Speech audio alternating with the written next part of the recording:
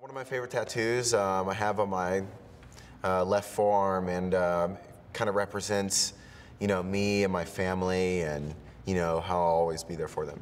It's a crow over a skull, and in a lot of cases, crows represent like a protector or something along those sides. And then I decided to get the skull because it's kind of like a till death thing.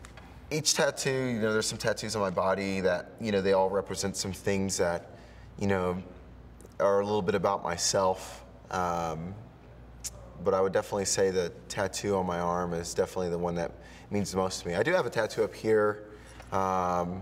It's like a Buddhist god, and his background is, he's like overcome all negative things. I'm not Buddhist, but it's a cool philosophical story. My name's Kyle, 27 years old. I'm from Austin, and I've been a tattoo artist for 6 years. I've always kind of been an artist my whole life, and I was going to school for graphic design and 3D art. And then I got my first tattoo, and that kind of opened my eyes about that being a field that I'd like to be in. Most of my tattoo style is traditional.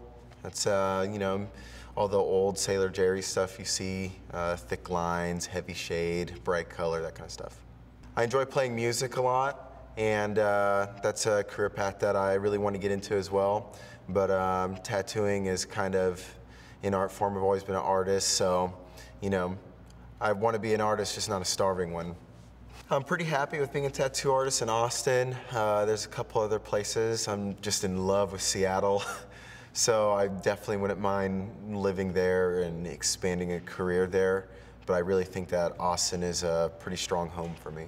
The So New competition series Best Ink, every Tuesday at 10/9 Central starting March 27th.